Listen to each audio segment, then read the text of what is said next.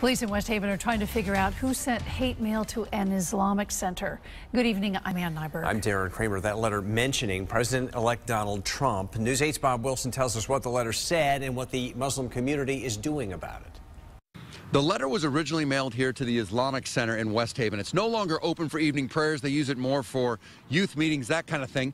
The mail was opened up here, and somebody saw the letter. When they opened it up inside, it said, "To the children of Satan. You Muslims are a vile and filthy people." Now, the letter is pretty crass. There's some graphic language in there. You can go to WTNH.com. If you'd like to see the letter, be forewarned. When you click on that, it will pop up and you can read it there. Now, the Muslim community has been taking extra security measures. You can see there's a brand new chain on this gate here. There's also surveillance cameras placed at a lot of the mosques. They have security in place for Muslims coming in and out during evening prayers so they can come and go in peace.